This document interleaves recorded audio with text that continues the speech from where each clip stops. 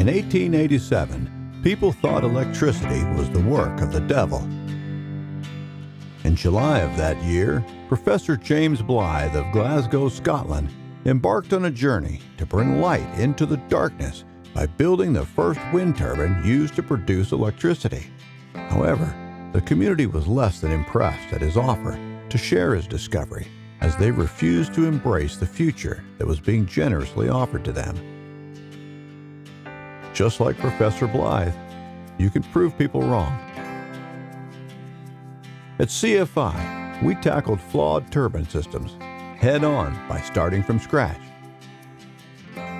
Beginning with partnerships from almost every turbine manufacturer in the USA to design, build, and test our ATOS pitch controls, we aim to outlast the competition without breaking the bank.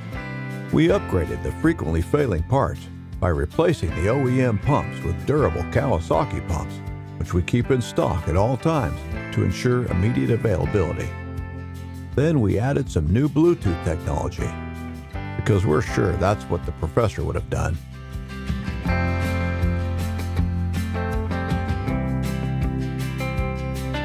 Our job isn't to sell you parts, but to tackle the challenges that others won't, while embodying the spirit of innovation and disruption.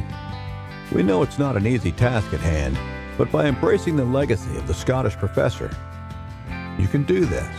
You can push the boundaries and reach the achievements that make people say, wow. CFI, for those who don't back down.